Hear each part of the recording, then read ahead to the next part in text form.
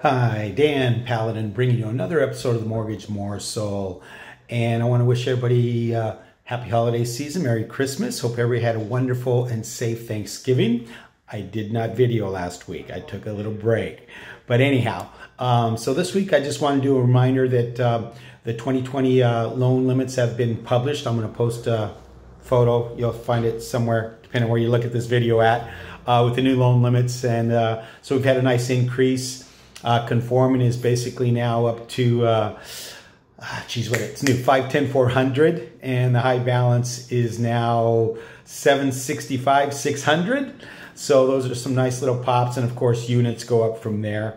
But those were your single family limits there, and FHA is the same.